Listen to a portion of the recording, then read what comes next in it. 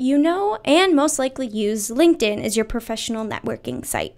Well, LinkedIn has one more feature that can really help you market your content to your professional network and leverage LinkedIn's huge network of over 414 million users. How? Use their LinkedIn Pulse feature. It's essentially LinkedIn's giant news site or blog that anybody can contribute to.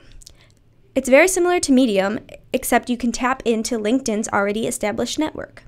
And it's also super easy to use. All you need to do is take your existing content or lead magnet and upload it to their platform.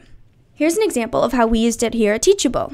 So I created an infographic, or why to create online courses, and I compared 3 platforms, including Teachable.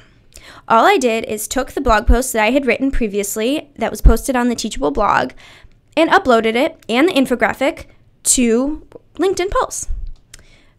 And then, most importantly, I included links at the bottom that have SRCs that I can track back to this specific blog post to see how traffic is driven back to our website. Basically, I took established content that we already had, and I didn't need to rewrite it, but I just put it on a secondary site.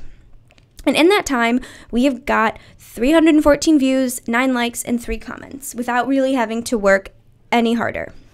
We've also done this with a SlideShare, which if you watch the video on SlideShare, it's easy. You already have a piece of content and you can do the exact same thing and post it on LinkedIn.